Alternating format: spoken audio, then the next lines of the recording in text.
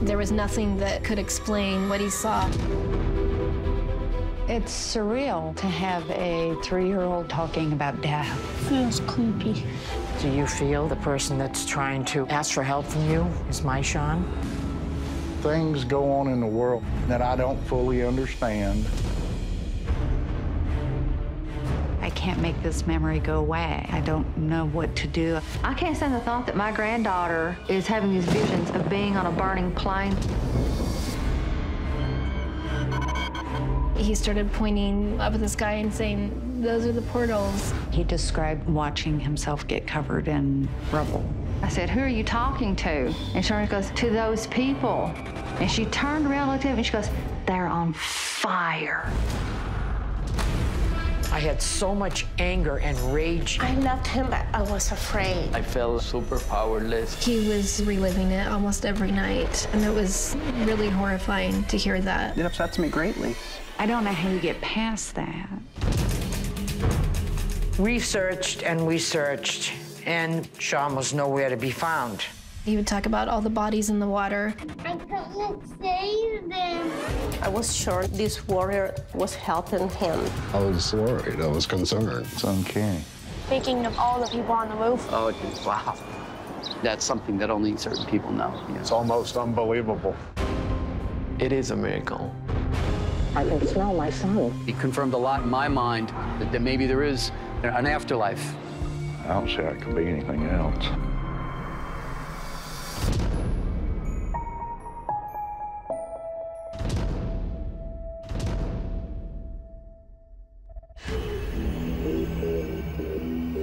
My name is Bennett. My friend did work at World Trade Center, and he died on 9/11.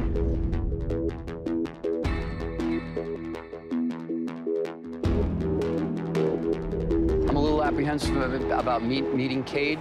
Kind of skeptical about the whole thing. I've never been through this before.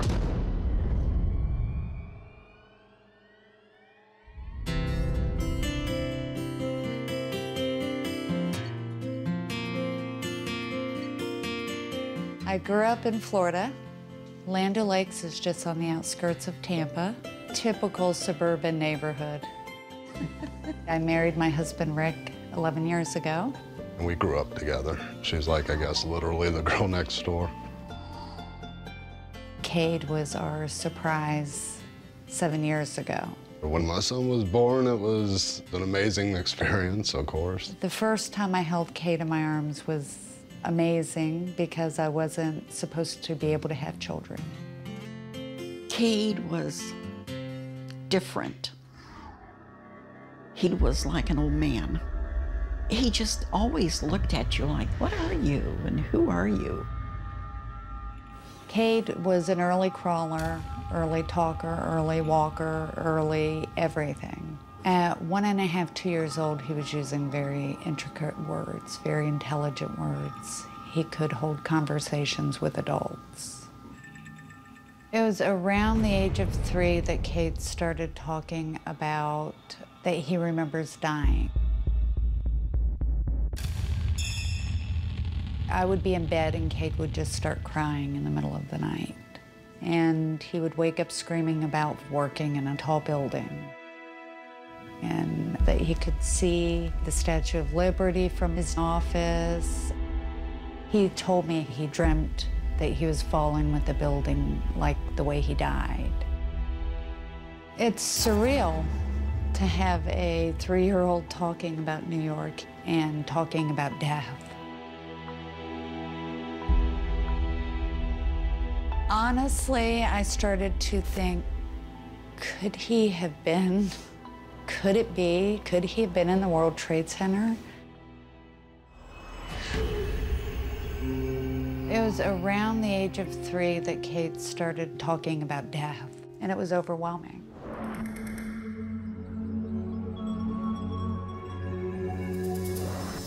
Very dramatic, frightening nightmares. Honestly, I started to think, could he have been in the World Trade Center? But there was a huge part of me that said, wait a minute, that can't be. It can't be. We didn't show him anything. There's no way he could have known about him. No one in my family knows anyone involved in the World Trade Center, and he's never been to New York. I just thought he had a vivid imagination. A little bit later, he became obsessed with planes. At first, Cade was totally petrified by the airplanes, like they were monsters. He wasn't scared of them being in the air. It's more like he was scared of where they were going.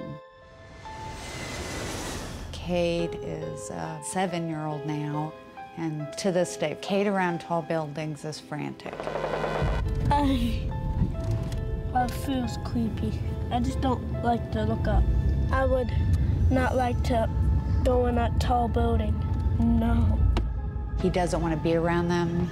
He doesn't want to come close to them. That big shiny one looked just like the Twin Tower. It brings back a lot of memories, but I'm not going in it, okay? I was worried, I was concerned. It finally did get to the point where I couldn't deny it anymore. Something really bad was happening.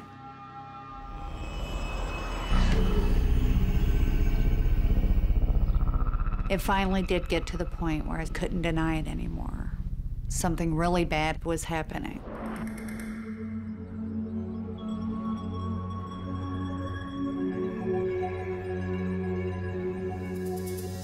I remember vividly the first time Cade began to describe being under the building and hitting the ground. He just flat out said that he was in a building that was hit by something, that it exploded, and that he had fallen. And he described to us in great detail seeing himself from above and him hitting the ground and watching himself get covered in rubble.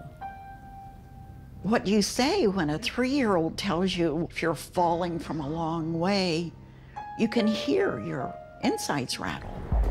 I was shocked and really upset. Me and my mother stepped away and cried.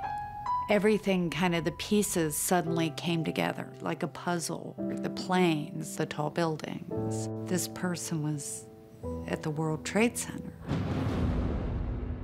Cade has facts there's no way he could know. He was born after 9/11, and we never allowed him to watch that type of thing. The plane hit the World Trade Center, then it got stuck in the building. When I was falling, I was still alive, and then all the rubble hit me. I didn't feel anything because I died. I'm feeling very sad for him because I don't imagine a man going through this. I imagine my baby going through this. When he describes it, to me it's my Cade. This is happening to him. I don't know how you get past that. I mean, life has so many things happen that you have to get past. How do you get past remembering that?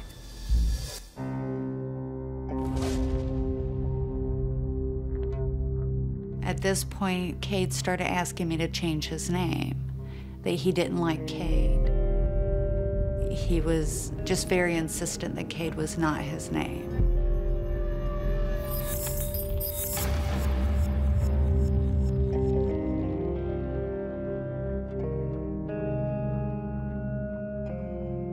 I had a name now. So I went online and I posted Cade's story on a web board, hoping that other people would maybe help me find answers.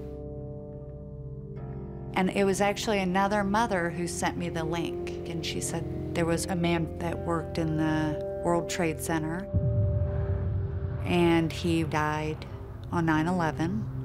His life mimics what Cade describes his life and his death was. I was absolutely shocked, absolutely. I had to tell everyone I found it. I pulled up the obituary, the pictures. I've done the investigation. I've made the connection, and now I know. I know the truth. I know who he was. I know how he died. But as a mother, I'm feeling very helpless. I can't make this memory go away. I don't know what to do. I don't know how to fix this.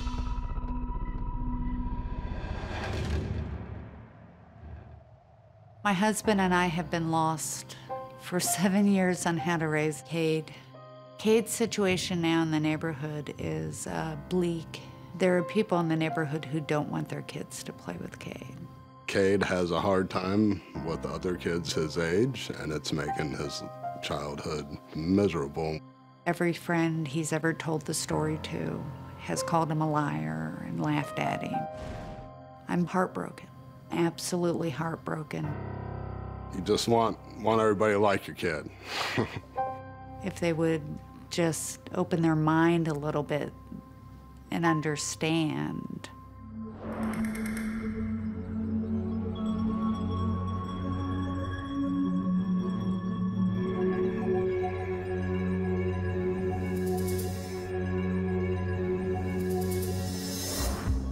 I'm hoping that this trip can end a chapter for Cade and he can let his past self go and learn how to be a kid again.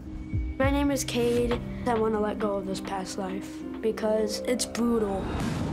Doing this is so important that I'm gonna go even though I'm afraid of flying in airplanes. I believe that it's time for Cade to move on and be Cade.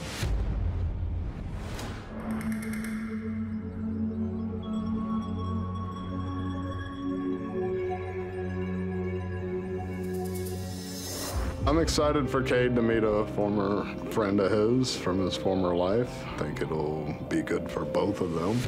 I'm excited for Cade to ask questions and get answers and see if they can connect. My name is Ben. My friend, he did work at World Trade Center, and he died on 9/11. And Cade's got all these memories about something in the past. Being a parent, I can feel for them because you want to help the child so they can get past whatever they need to get past. Hopefully, I can help this young boy become okay with his life. I'm looking forward to visiting one of my friends from my old life. I have a lot of questions that you can answer for me.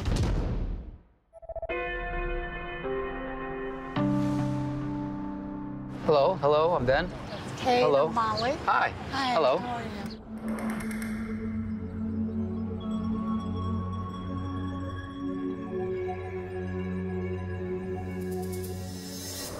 Do you remember stuff from work? I was supposed to be fixing either a satellite or television, or maybe a cable. Yes. You worked at World Trade, fixing cameras, you know, studio type stuff, videotape machines.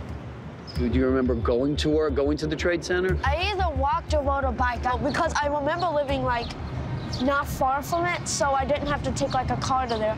It was a few blocks away. That's right. That is right. Yes. It is? Yes. That's why he was the guy to go to anytime we had problems with World Trade, because he didn't have to commute, really. Oh. It's almost unbelievable. Didn't like the house get robbed that I used to live at? Yes. Remember him telling me. Wow. What was he doing at work that day? He wasn't supposed to be there. It was supposed to be, there was another guy that called in sick. Oh. Wow. So I was like speaking to all the people on the roof when the first plane impacted. You were speaking to people on the roof? Yeah. Is that what you remember? Being on the roof? That's what we always thought, too. We always thought the guys made it to the roof. Yeah, he always said he was on the roof and then the door then locked. Oh, geez, wow. That I knew. I mean, that's something that only certain people know, you know. Yes, the door was locked. The door was locked. Yeah, to get to the roof. Wow. Before I met Cade, I was skeptical about this whole situation, but he confirmed a lot in my mind. He's recalling a lot of things he wouldn't have known that proved that there is something more going on, that maybe there is something after, you know, an afterlife. I mean, I was shocked because I didn't think that would check out. Right. I came in here being the most skeptical out of the bunch and not, you know, believing a lot of it, but, you know, y'all meeting here today and talking about stuff and you actually being able to confirm some of the things, I guess, you know, maybe there is something more after this. I guess one day we will all find out. I hope this helps you guys. I hope it helps solidify something in your lives. It definitely does. You helped me a lot. Yeah, you think so? I feel way better to know that I was actually correct about what happened in my past life. Good pleasure. Thank you. Thank you very much. Thank you. Nice meeting you guys. Nice meeting you so guys. much. Nice meeting you guys. I think Cade got a lot of validation today, that his memories are real, that he's telling the truth. Thank you. Nice meeting you again, Ben. Goodbye. It's absolutely amazing.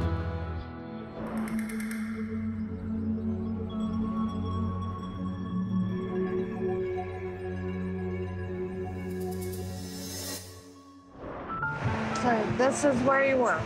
I feel like this will really be a positive thing for Cade to put that part behind him. Never forget, of course, but to help him Overcome those nightmares.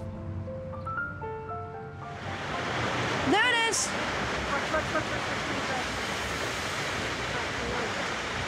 There it is. There it is.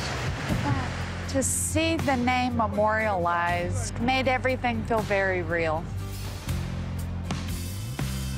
I just sketched my name on a piece of paper at the memorial site and kind of feel better about doing that because now I have the name on my plaque. I have that forever now. You have that forever and ever. I just said goodbye to my past life. I don't know how I know, but it's gone. The only thing I have left is memories. But my name will always be there at the memorial site. I think that's awesome. Welcome to your new life. Oh my God. Cade, who was able to say goodbye, and we can open a new chapter. Since coming to your north, I'm no longer scared of flying heights or tall buildings. 2 fears in one day. That's a pretty big accomplishment. And that's really gonna change my life.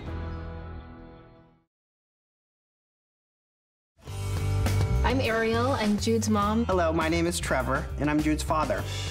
We live in Seattle. It's mostly known for the Space Needle, the beautiful mountains, Mount Rainier, and just tons of wilderness and exciting places to explore. Jude was always different than my other two because when he was first born, he had problems crying. My husband was going to law school, and it was really difficult because he would cry every night. Pretty much happened the same time. It was almost like clockwork. I would do anything I could to get him to stop crying when he was a baby. I don't know what it was. It wasn't like he was necessarily in physical pain, but there was certainly something that was going on with him when he would cry. Other babies, you'd be able to, like, console them in some way, and he was almost unconsolable. It was really difficult. I mean, it made me sad and feel almost helpless that I couldn't help him stop crying.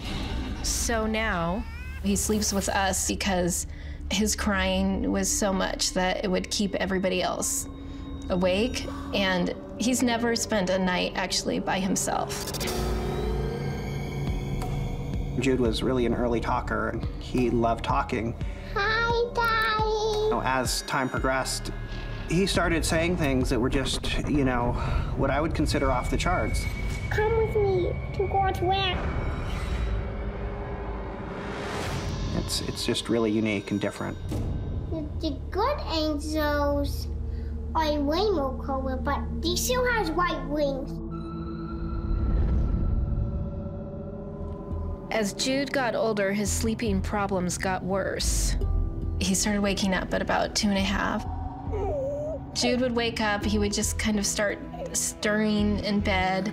You would hear him kind of like moaning, and eventually, within 5 minutes would turn into like full on screaming and crying. It just seemed like he was having horrible, horrible dreams.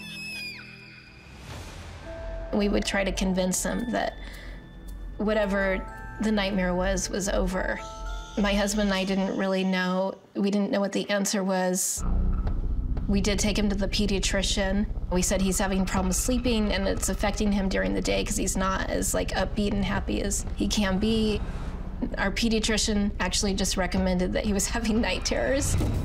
Unfortunately, he didn't really have a, he didn't have a solution. I did actually feel a little frustrated because I was hoping there would be a medical explanation that we could fix. It made my other 2 children very upset, and it unnerved them. It was a very difficult time for us.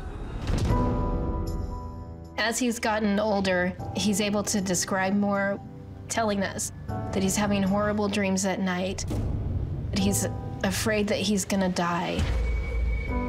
Why would a little boy be worried about dying? Then things started to get really weird. When Jude was 2.5, we were all lying in bed together, and he just kept looking up at the ceiling, kind of smiling, this little smile. We were like, "What are you doing, Jude? What are you looking at?" And he's just pointed up, and he's like, "I'm looking at the angels, Mommy. They're smiling at me." I was shocked. I wasn't raised in any religion. I didn't grow up going to church. I never talked about angels with my children. But Jude talks about angels all the time. It's kind of hard being an angel. Jude says, without a doubt, that he was an angel up in heaven before he came here. The only angel that survives is the voicy one. And he says his name up in heaven.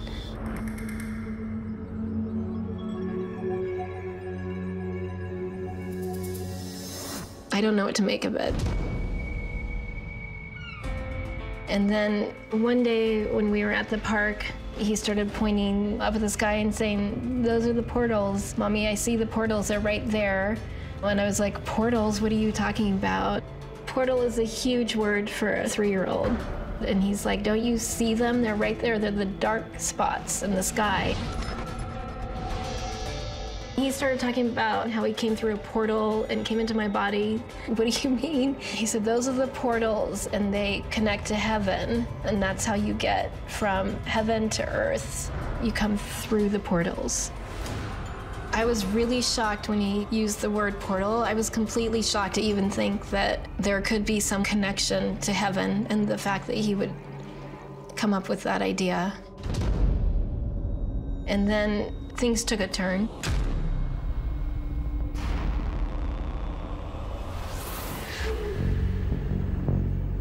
I'm from Arkansas.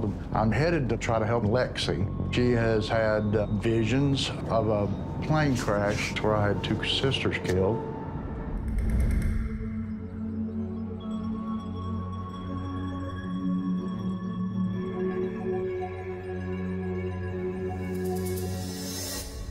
Lexi knows a lot of details that a 4-year-old child would not normally know.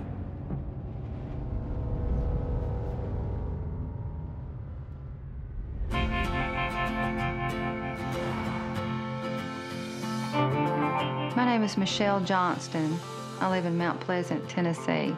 Mount Pleasant is located in Middle Tennessee, just about 50 miles south of Nashville. I love living in Mount Pleasant. There's a lot of history, and it's a peaceful community. I'm Carson. I'm 20. I'm a stay-at-home mom to my daughters, Alexis and Lily. Lexi, since she came into the world, there's something about her. She's different. She does different things than other children.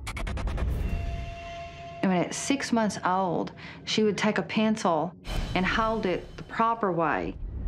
Most children grasp it with a fist. Lexi holds it like an adult. It was, kind of shocking. It wasn't a fluke thing. She did it correct every time. Lexi was home from the hospital, and she had bad sleep patterns. Minutes after we lay her down, she'd wake up and she'd be crying. She'd actually scream a lot of the time, terrified. We tried moving the crib into our bedroom, but that didn't work either. Several trips to the emergency room, back and forth to pediatricians. There was never anything wrong. We just couldn't explain why Lexi couldn't sleep. Then she started having extreme night terrors. Like she's screaming, she's pulling at her hair. She's pulling at our hair. She's screaming, "Help me. I'm scared." And that continued for weeks. And then the weeks turned into months. So my thought was, this is just not right. Children don't do this. It was breaking my heart to watch Lexi have to go through this, not sleeping, grinding her teeth, crying. I thought the night terrors was something that's eventually going to go away, but we were up for a challenge. The first time I noticed something strange, Alexis would have conversations with people who weren't there.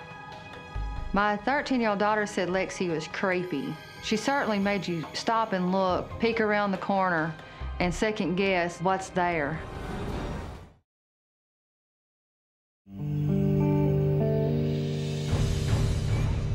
It was breaking my heart to watch Lexi have to go through this.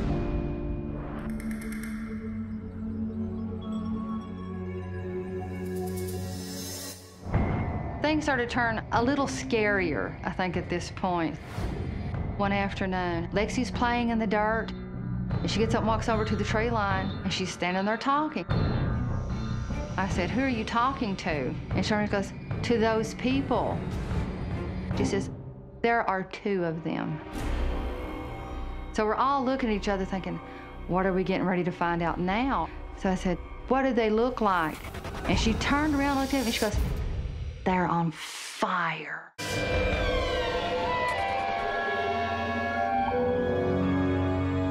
I didn't know how to feel about that. It was a little scary. It's one thing to have an imaginary friend. She says she sees it. She's not old enough to lie to me yet. I've got this 2-year-old baby explaining horrific things. I just don't know what to do.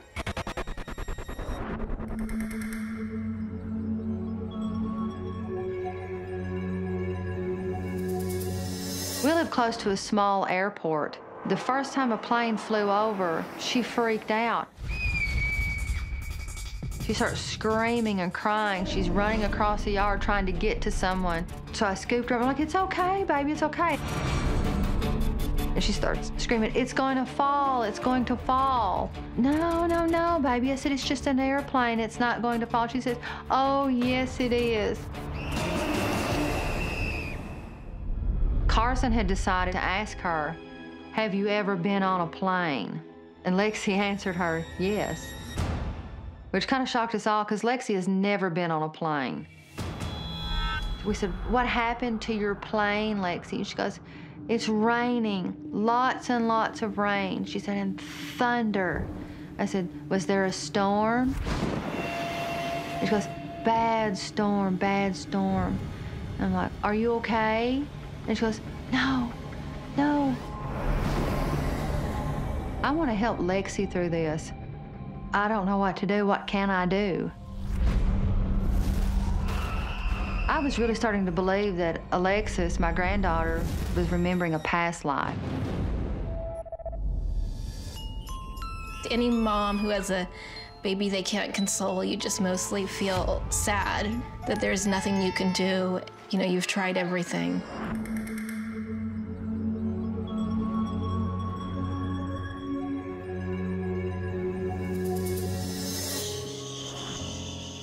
Our other 2 children did not do this, and we were concerned there was something wrong with our son, Jude. Then he started saying something unusual.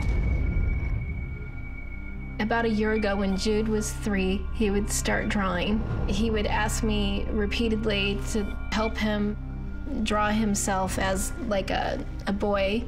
What color? And he would say that he was the rainbow boy. Rainbow, rainbow, rainbow. And then he would instruct me like how to draw the rainbows on the boy. Okay, anything else? It looks like him, like a boy like him, except for his body would be all rainbows, and then he would have a cape also that was like a rainbow cape. He said that he was the rainbow warrior.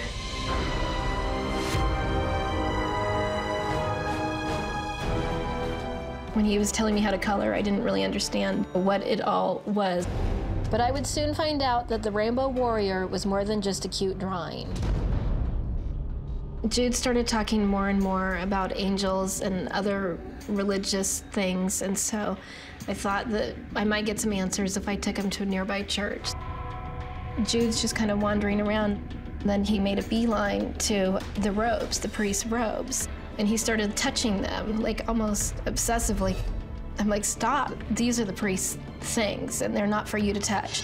And then after that, there was this Bible, this huge Bible, and it was underneath and like tucked under, so you almost couldn't see it.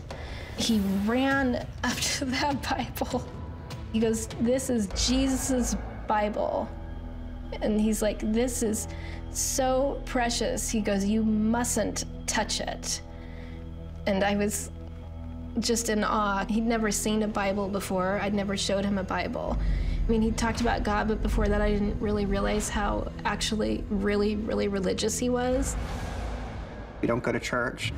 We don't read the Bible. I don't want to say we're atheists, but we're certainly not the religious type of people that you might meet. For the most part, everything Jude was telling us was all really sweet, and then things started changing. Jude said something that really scared me. He started talking obsessively about a plane crash. A part of me was concerned.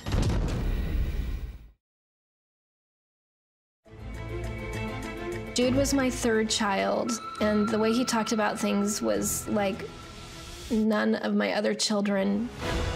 I was scared.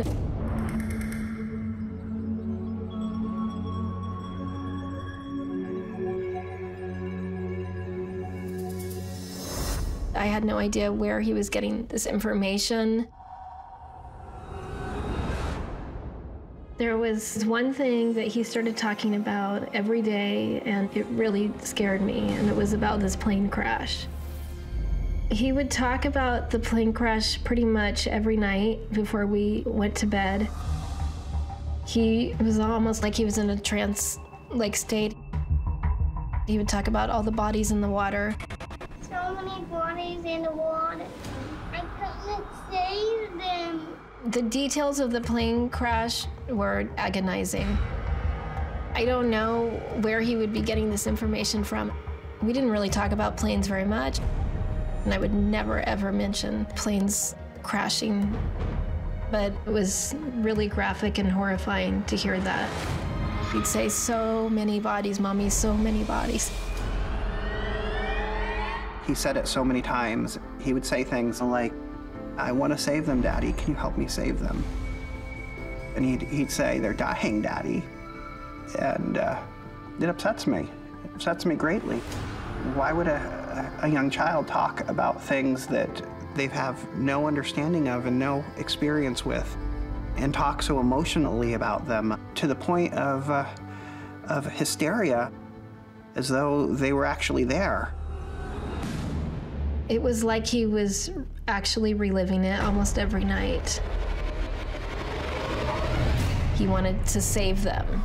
And that was the hardest thing, is there was nothing I could do to convince him that it wasn't his responsibility. I'd never seen that kind of guilt with any of my other children. Jude will cry about things that an adult who's been through, it seems like a war, would cry about. Pent up feelings about things that, quite frankly, I can't explain.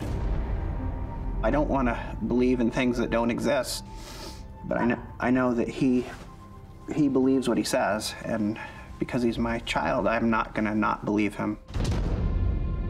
People have talked about reincarnation, and I've considered that it could be a reality, but I never truly believed in it. I never really knew it to be true.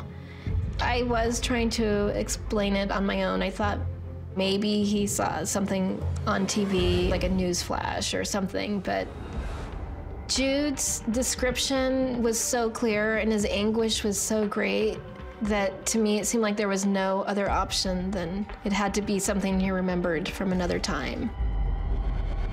I thought that perhaps it was a past life. I didn't know what to do.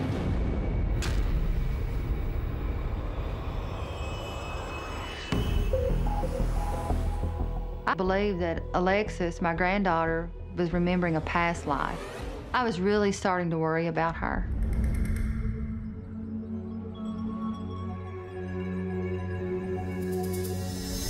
I had had speculation before, like when she was talking to the people that we couldn't see.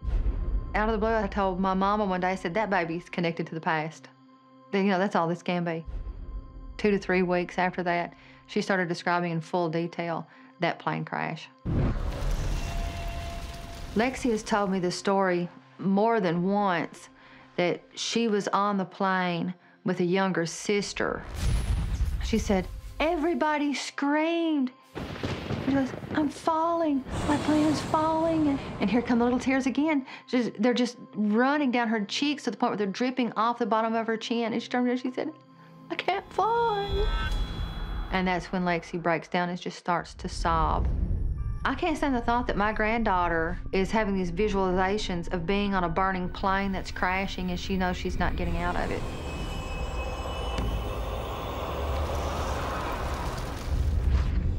I wanted some answers about this plane so that I could help Lexi. One day, I run across a coloring page. Just as I crumbled it up to throw it away, I realized that there were numbers written on the page, and it said 866. I thought, oh, somebody was writing down one of those 800 numbers and didn't finish it. I went ahead and wadded up and threw it in the garbage, and then I got thinking, no one's been here. She just colored those.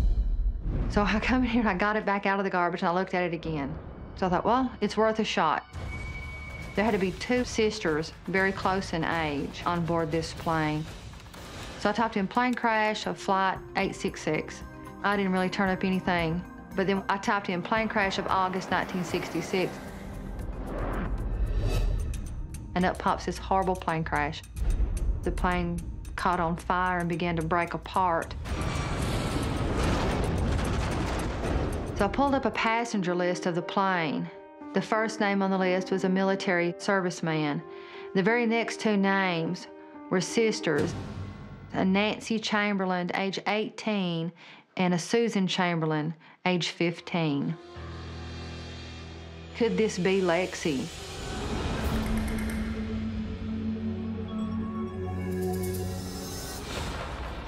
I'm Buzz. I'm not real sure about how far my beliefs go with reincarnation, but there's no telling what can come out of this.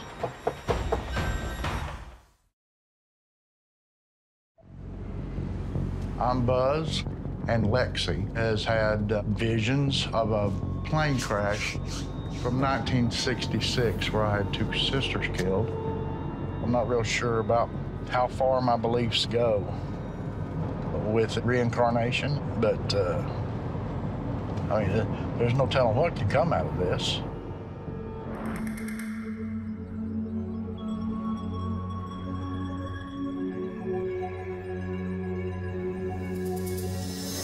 I think this is just going to be most beneficial for Lexi. Just since the last taping, with us constantly talking about it and constantly letting her get her feelings out, Lexi's been able to sleep by herself, sleep with the lights off, sleep all night long. So I think getting to meet the person who may have been her brother in the past life, I think is just going to help her really come to terms with everything that's happened. This is Alexis. We call her Lexi. Hi, Lexi. How are you, darling? You say hi.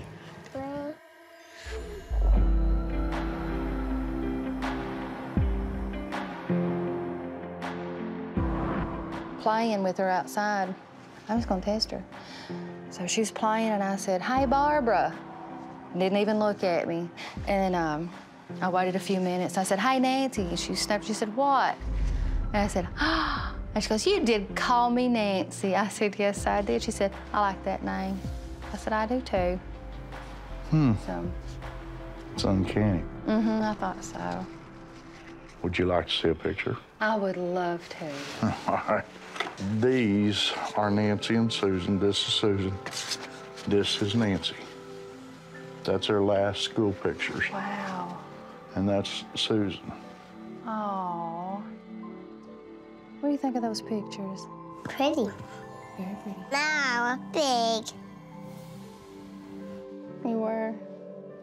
She look familiar to you? She does.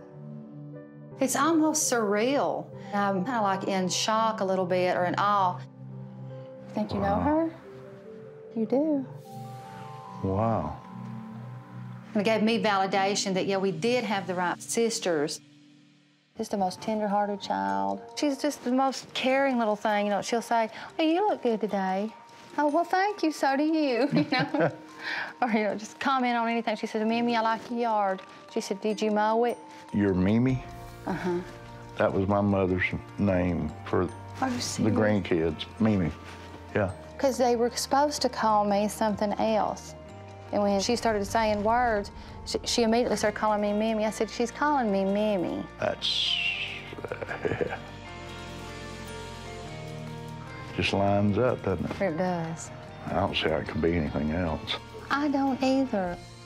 There are things go on in the world that I don't know anything about and that I don't fully understand, but because I don't know doesn't mean that it's not true.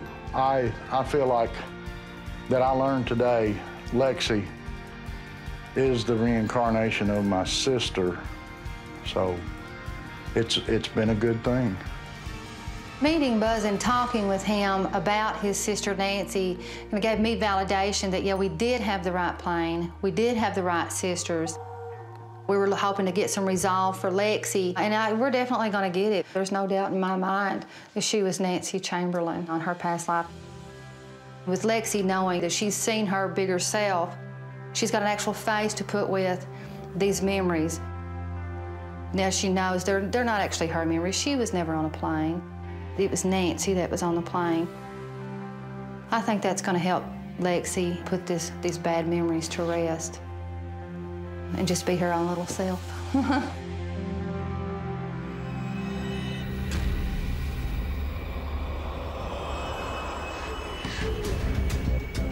Our other children didn't have experiences like my son, Jude. This was entirely new territory for me and my husband. It was an emotional time for us.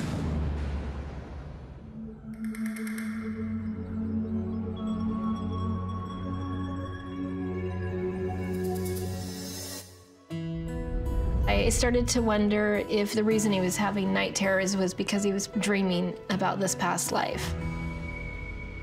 I think that it would be reasonable to look into what reincarnation is all about and understand it better.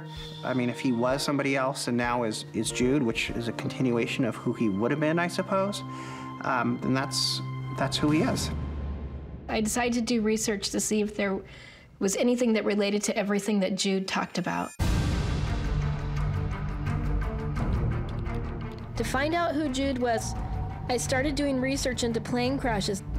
I looked at everything from World War II to recent plane crashes, and nothing was matching. And then I remembered something I had not thought about in years. Back in the 90s, I had this really vivid dream of a plane crash. I actually woke up in the middle of the night sweating and in tears. Over the years, I forgot about it, but that was the missing link I had been looking for. Immediately, TWA 800 popped up, and it crashed after taking off from JFK Airport, and all 230 people died. There actually was a chaplain who responded to the call, and Jude's name in heaven was the same as this man. And he came to the location of where the crash was, and he stayed there with the families for 3 weeks, like a spiritual counselor. Everything collided. I started to see the parallels between the chaplain's life and my son Jude's life. How Jude would know so much about religion and the Bible. If he had, in fact, been a priest in his other life, then that would make sense that he would carry these memories on. He was a priest, he was a gay rights activist, and there's actually like photos of him in a parade marching right next to a rainbow flag. Jude often drew what he called the Rainbow Warrior.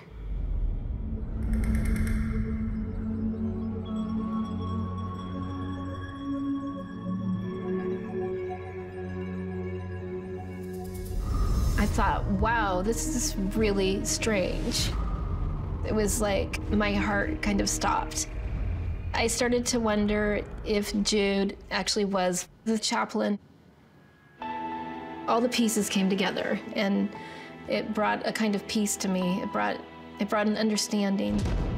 I want to share with Jude the story that I found about this man. I hope that I am doing the right thing. If Jude can understand that he had nothing to do with the plane crash, then I'm hoping he can let that guilt go.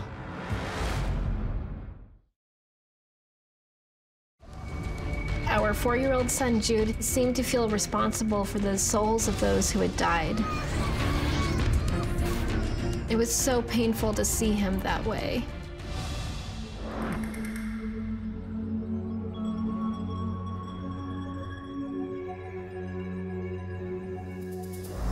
The priest story fits so many of the things Jude has said. This is pretty serious stuff to talk about with a 4-year-old. But my son has been talking about serious stuff since the moment he could speak.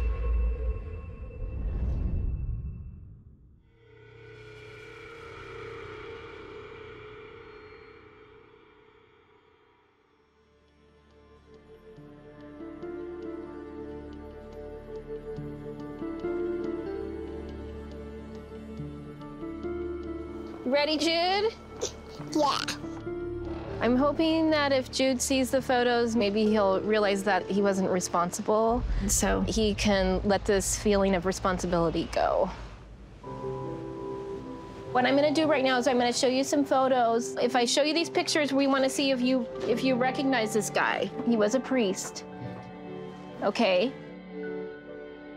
There's no way to scientifically prove that Jude actually was the chaplain in his last life. But I think that he certainly has a lot that he can learn from this man. Okay, what about this picture, Jude? Yeah, that's me. I can hardly believe what I'm hearing. This is him when he was younger.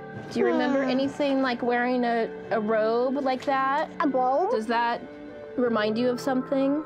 That's me. Jude actually connected with being the chaplain. I'm feeling excited.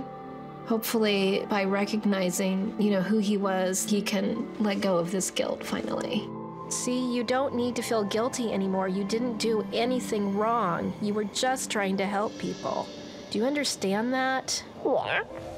So what we're gonna do is we're gonna send these things out to the water. We're gonna hope that this will help you turn your bad memories to good. Bless it. Bless it? Yeah, just bless it. We're gonna bless them. We're gonna bless them. We decided that a good way for Jude to let go and hopefully overcome some of his bad memories would be to take him out on the water and let these pictures go. We're gonna send this off, okay? And hopefully in doing that, we can move Jude from his past life and more into his present life. Ready? Ready. Okay, throw it in the water. There it goes. Bye-bye. There he goes, bye-bye. I really want Jude to feel like he has the whole world ahead of him instead of feeling like he has it on his shoulders. Goodbye. I really think that by doing all of this and talking about it, there was definitely some closure. And I hope he can just focus on being, who he is, just being Jude and being a fun-loving kid.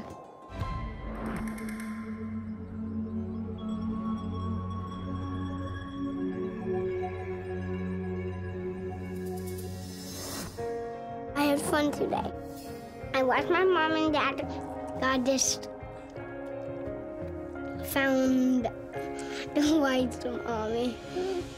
It's been really incredible, all the things that Jude has told me, and I've learned an amazing amount and grown a huge amount from everything he said. I definitely believe now that there's something more, a lot more than what we can see, and that it's more complex than just one thing.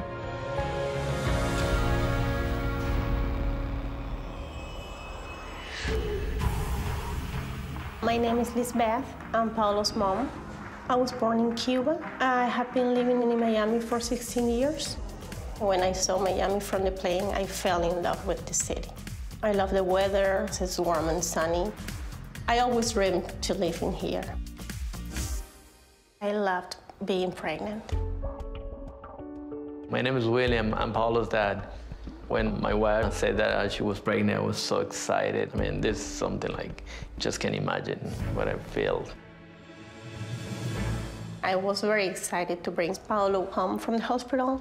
He was a very quiet baby, but at night he couldn't sleep at the crib. He was crying all the time. He started like screaming, crying. He just couldn't stand to be alone in the crib, so he was all the time with my wife and myself. I thought he wanted to be in my bed with me, to smell me, because it happened to babies. But later on, when he was growing up, he became crazy when I turned off the light. He was like hanging and grabbing my clothes and, Mommy, Mommy, please turn on the light, turn on the light. I felt super powerless because it was like unstoppable. Paolo never slept alone at night. I thought it's gonna pass because everyone is afraid of darkness when you're a kid. And him is still there. Paolo's still afraid of the dark. When he became 2.5, he was restless. He became kind of angry.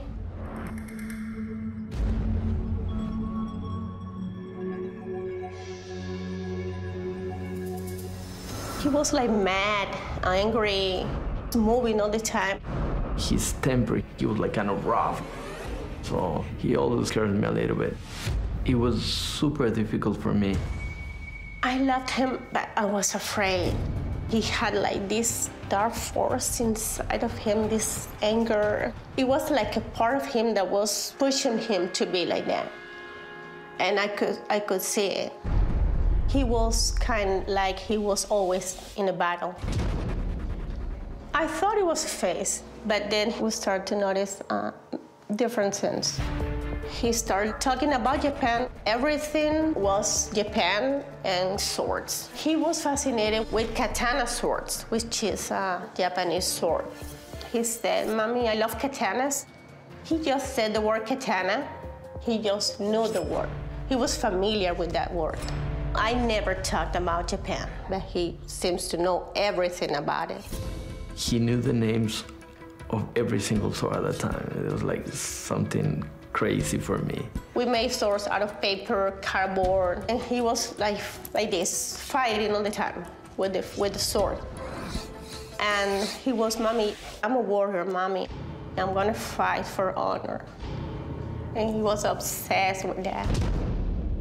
I didn't know where did his obsession with Japanese stuff come from, but I thought it's harmless. And then Paolo said something that I thought was strange. We were having lunch. Paolo, I think, was like 4 years and a half. And he said, Dad, when you were not my dad and my mom was not my mom, I used to live in Japan. He said, Mom, don't get hurt. Don't think I'm lying. It was a different type of parents. They were Japanese parents. I live in another country. I got confused because I didn't know what he was talking about. And he said, I was a warrior. I was a Japanese samurai. I had a wife and I had a boy. So I thought, wow. I said to my wife, he's watching too much TV. And I just get a skeptic, and I thought it's just a little kid making up stories. What Paolo said made me confused. But what was about to happen changed our lives forever.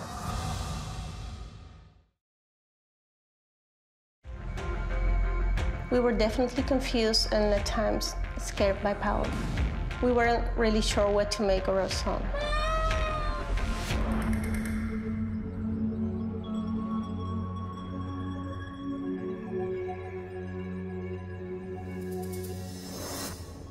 I thought it was just a phase, that he will eventually forget about it, but he became to talk more and more, and everything around him was Japanese culture. He became obsessed with it. Flowers from Japan, names from Japan. He said the word Kyoto as his city. He told me, Mommy, I used to live in Kyoto. I remember it was Kyoto, my city. He kept repeating that he had different parents, that he was a big guy already with a wife and a son, and he used to fight plenty of battles. It was like he was seeing everything in front of his eyes. Sometimes he told me, Mom, I can feel the perfume of the flowers. I can feel the wind in my face. I can hear the chanting of people in the battle. It was like he was living two lives. His life as my son Paolo and this other life as a Japanese guy. At the beginning, I was confused. I thought he was a kid with a huge imagination. But one day, he told me, Mommy, I remember I was dying. I was a warrior. I had my troops. I was a leader. And I used to lead my troops at the battlefield in the name of honor. He told me that it was really dark. It wasn't a battlefield. He was with his troops, but all of them were dead. And he told me, Mommy, I felt like something like dark. Something was wrapping me, and I fell, and I died. I was dead. I couldn't believe what was happening. He told me, Mommy, it was terrifying. There was no stars, no moon. It was all dark around me. I felt like I had no one. I was dying all by myself in there. It was heartbreaking. I started to wonder, was he remembering a past life? When he was telling me that he was a warrior and he died on a battlefield, that gave me a shivers. You know, it freaks me out a lot. My wife, she always telling me, let him talk, let him express himself to see what happened. But it was too much for me. I was born and raised from Catholic background, and we don't believe in reincarnation. I didn't want to go into it. If my son is remembering a past life, I want to know why.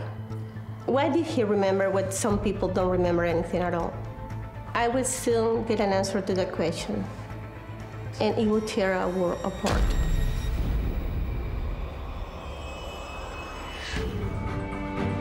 What Paolo said made me confused. I realized it might be that he's having memories of a past life.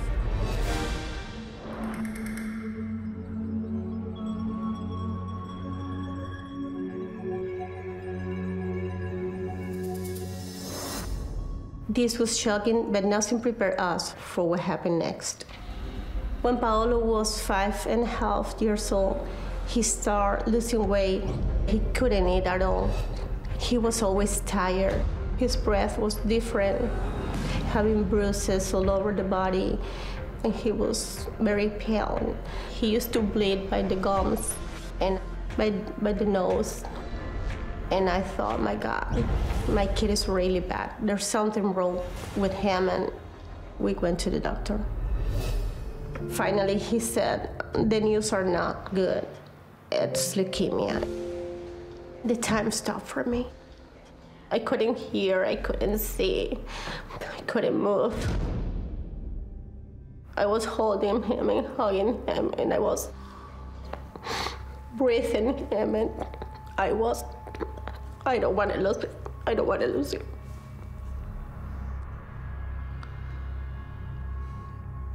I think there's no words to describe such a thing, you know, when the doctor says that your kid had leukemia. It's like, it's indescribable.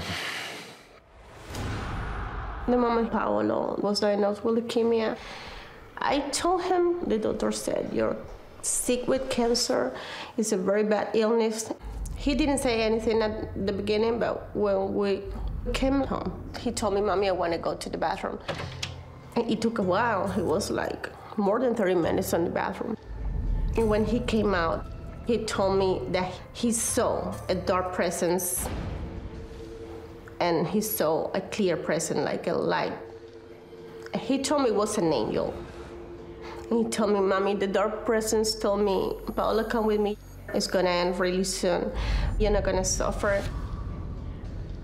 But then the light presence told me, don't go with him. We're gonna fight. It's gonna be a long battle, but we're gonna win, and you're gonna live. Paolo told me that he decided to go with the light presence. And he told me, Mommy, I'm gonna fight cancer with my sword because I'm a warrior. And he took the sword and he put it on his back. And he slept with the sword on his back during the 4.5 years that he was being treated for cancer. All the doctors knew Paolo was this Japanese guy. And when he came to receive chemo, they told him, hi, warrior, are you coming for your chemo? And he was, yes, I'm going to fight cancer with my sword, so give me my chemo. I was proud of him. The whole 4.5 years that Paolo was sick with cancer, he adopted the personality of this Japanese warrior. It was, for me, it was magical. But one day, the doctor came and he gave us the devastating news. Paolo was really bad. He was really sick. They told us that they're gonna move Paolo to the intensive care unit. And I asked him why, and the doctor, he told me that they're gonna move him because he could die.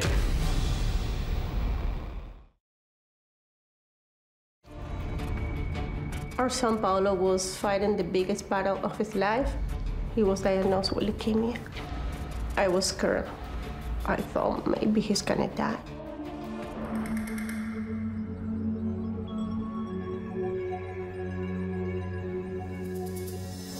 Paolo was living the life of a Japanese boy.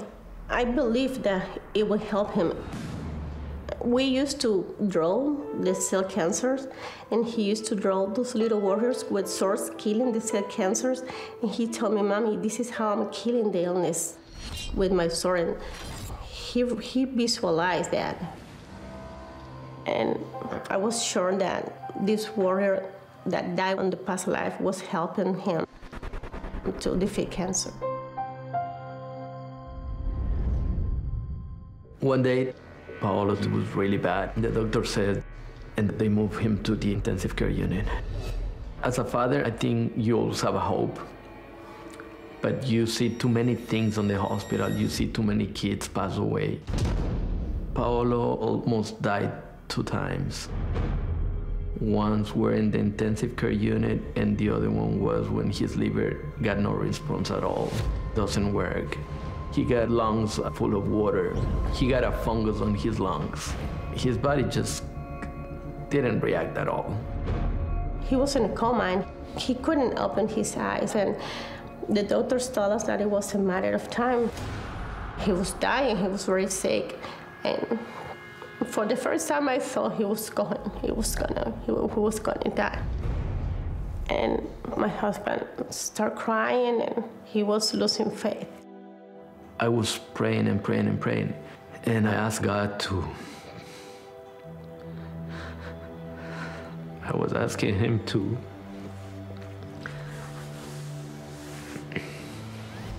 let him be. And then after the 5th day, Paolo just woke up out of the blue and said, oh my God, thank God. And he was like, Dad, don't cry. You know that kids were angels, and angels talk with God. And God told me that I'm not gonna die, that I'm gonna die when I grow up and I got grandsons. And I asked him, did you talk to God? And he just smiled at me, and he was back to sleep. 10 minutes after that, his body started reacting. The doctor came, he gave me a huge hug, and he said, don't worry, he's gonna make it. It's more than happiness that you feel in your body, and I mean, it is a miracle. It is a miracle.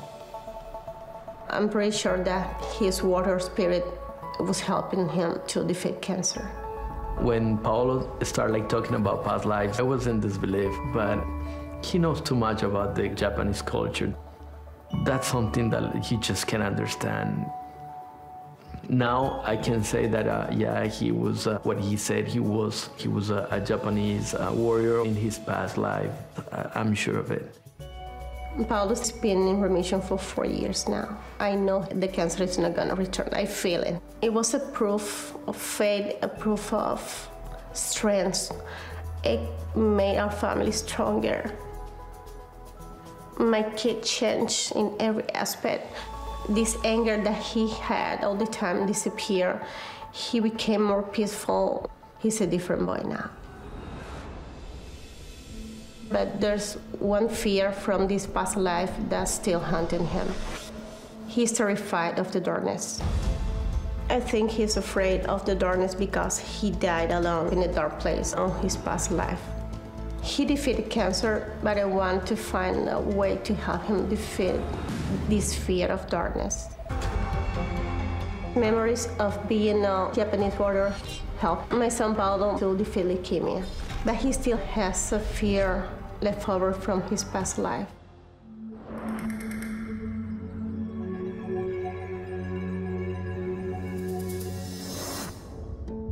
My name is Paolo. I am 13. In my past life, I was a general. I was a samurai general. I had a happy life in Japan until one day when I went to a field and all my troops were lying dead. And then just out of nowhere, this weird black smoke just comes and envelops me, and I die. I believe that the dark smoke that enveloped me made me afraid of the darkness. In my past life, I've already died of darkness, but I've never died of cancer that I can recall. So I feel like I have a better chance of beating cancer than I have of beating the dark. So I would love to get rid of my fear of the darkness. We're going to a sensei here in Miami. He's gonna help Paolo conquer his fears by using these ancient Japanese martial arts of kendo. I hope it's gonna work. How can I help you this afternoon? What are you looking for? I have a fear of the darkness. You do, son. Okay. I am looking to overcome that fear. My past life, my sensei taught me basically how to be a samurai. And in this life, I use my samurai training to defeat cancer. So I'm hoping that this sensei, he will show me how to overcome my fear of the darkness. How did you defeat cancer? I fought. I said, I will live. I'm not gonna give up here. You see? You have to use the same thing for the darkness now for you. Cancer was 4 years and a half. It was a fight, a short fight for him in this life, but it's been 13 years fighting against darkness. Hopefully he's gonna find a new weapon, so he might use it. You ready to overcome your weaknesses? Yes. It's gonna be a long path, but you can do it. Yeah. Japanese say, Kento wa kokoro nari. If you want to study the sword, you must study your mind first. Okay? So first step, we're gonna pretend that your left hand is a sword. Okay? Come.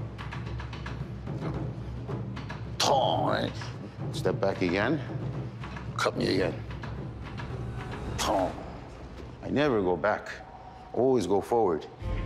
Step forward. So see, you're making a conscious effort to do something. And that's what you have to do outside also in your life. You have to make a conscious effort to take that step.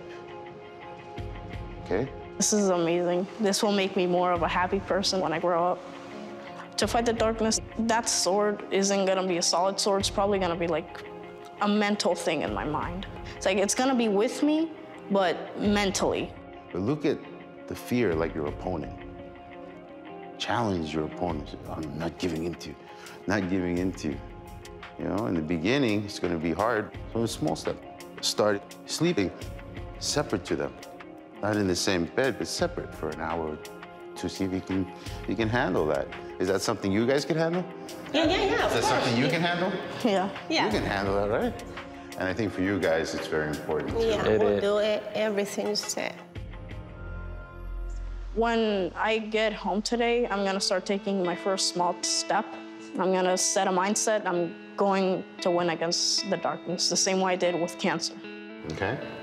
Okay. Good, good. I feel that he's happy, he feels confident, he feels that he can do it, and for me, that's everything, everything.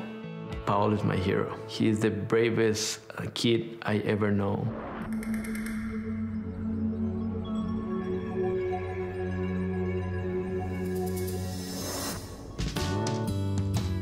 I want Paolo to be whatever he wants to be when he grows up. He's very smart. He's good with friends and people. My goal is him to be happy and achieve his dreams.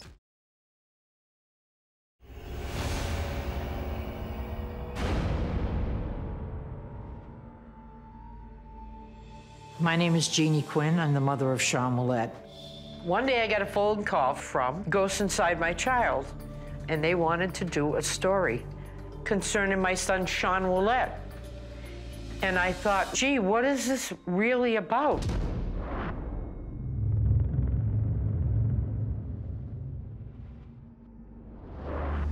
My son Jacob told me a story about how he was murdered with a baseball bat. I was suddenly very afraid because I wasn't sure if he was trying to tell me something he'd remembered or something that he had foreseen. I began to wonder if it could be a past life experience. My name is Jacob. I do remember how I died in my past life. I was in a forest and I heard yelling coming from my own mouth, and then a rush of cold and something hitting me in the side of the head, and I saw a person who was standing dropping a baseball bat. I'd like for Jacob to be able to connect with something that would clarify some of his past life for him.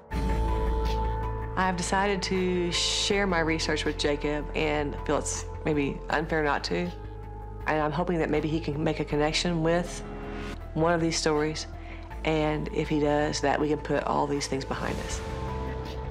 Ron Matthews killed 14-year-old Sean Willett in 1986 by luring him into the woods and killing him with a baseball bat.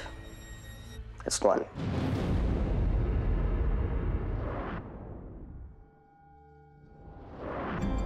Sean Willett is my 14-year-old son who was murdered on November 20th, 1986, here in Canton, Massachusetts. When I first saw Sean, I couldn't believe that something that small yet so perfect came from me. His little fingers and his little toes and his little eyelashes, and he was all mine. I was just so thrilled. I was so filled with happiness, and he was so perfect.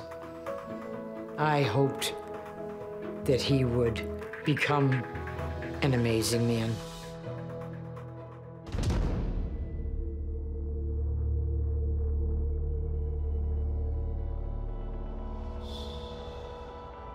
Sean was nowhere to be found. I waited a little while, and then I picked up the phone and I called his friend a few doors down. And I said, "Is Sean over there?" And he said, "No, he's not. He said something the other day about going over to one of the other kids at school's house." So I figured, oh, well, that must be what he did. So I waited till around 5, and I still didn't hear from him. I got concerned. I hopped in my car. I went to the police station. I told them all that I knew. I said, "Please, I need flood lamps. I need to find him." I knew all these people. I worked with them, the police and the fire department. It was raining and pouring, sleet by then. All through the night, we searched. This went on days, nights. We searched and we searched, and we didn't find him. On December 11th, 21 days later, I got home. There were police there, and the detective stood up and said to me, "Jeannie, we got a letter telling us where we could find Sean, but he's dead." So we found his body. I can't tell you what else happened for a few hours after that. Except for one thing, I remember slowly walking outside and you could see the Boston skyline, and I just stood in the middle of the parking lot and I screamed Sean's name. And that's when the whirlwind began. Rod Matthews told state police when they got to the top of the hill, I swung the bat at Sean and I heard a thud and Sean fell to his knees and screamed out, "God help me, help me." I quickly realized if I didn't go further, Sean could get up and call police. So Rod Matthews swung the bat again and again until he was sure he was dead.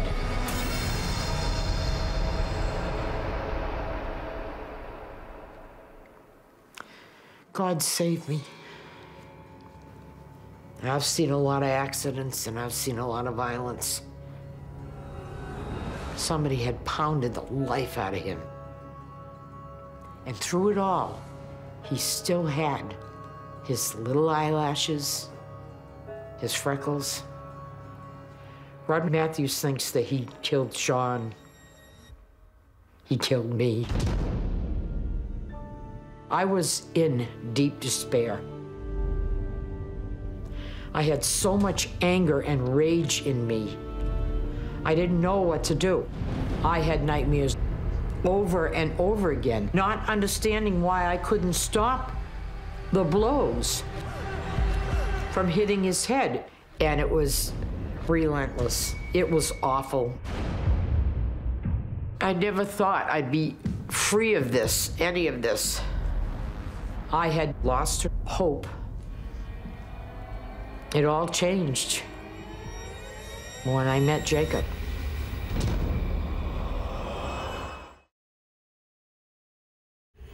After Sean's murder, I had nightmares. It was awful.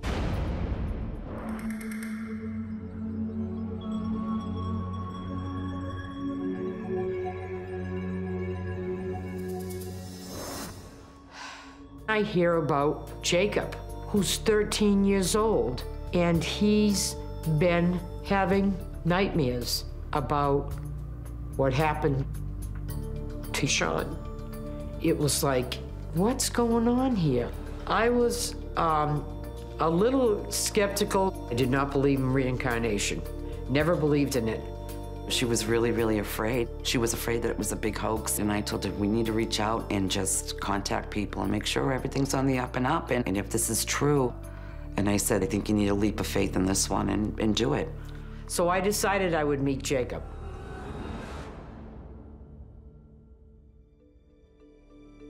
The day I met Jacob, I was so afraid and so nervous and uptight. When Jacob walked into the room, can I give you a hug? Sure. I can smell Sean. I can smell my son. Oh my God. I can't tell you how I'm feeling right now, but it's good. Do you feel that the person that's trying to talk through you or be with you or ask for help from you is Sean, is my Sean? I actually do kind of feel that right now because as soon as I saw that you were actually really happy to talk to me. Is that what you thought? Yeah, it felt much easier to be able to talk. What was he like? He loved to draw. Yeah, I always carry a sketch pad around with me. Do you really? Yeah. Sean did. My sketch pad. Wondered where they were all going. He had them. All the fears I had, that I might be barking up the wrong tree, that this might be nothing, was all gone. I think Sean found his way home. That's how I feel right now. I really feel that way, Jacob. Ah, this is just so amazing. I'm so glad you came. Really, I'm so glad. I'm sorry that this has been so hard on you. I don't know how to thank you. in a way, it's kind of worth it now. Yeah, it is, isn't it? Yeah, I feel awesome right now. Good. Can I have another one of those hugs? Sure.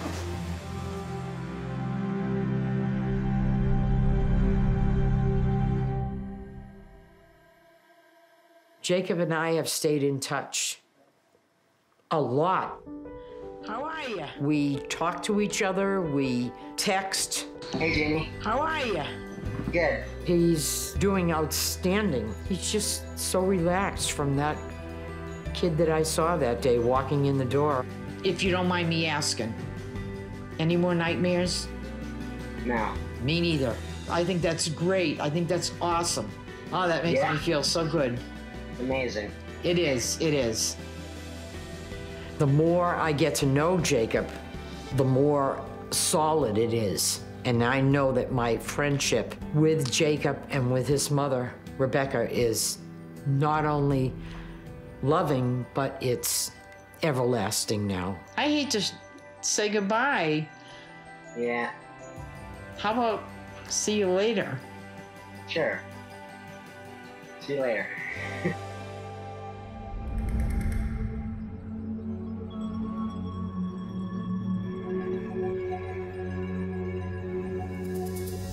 Jeannie was an amazing person before, but now she's even so much more. So I love. See you. How are you? And it just kind of changed her life. And her heart just got lighter. And the smile is what I appreciate more than anything with her, to see someone so happy. You look good.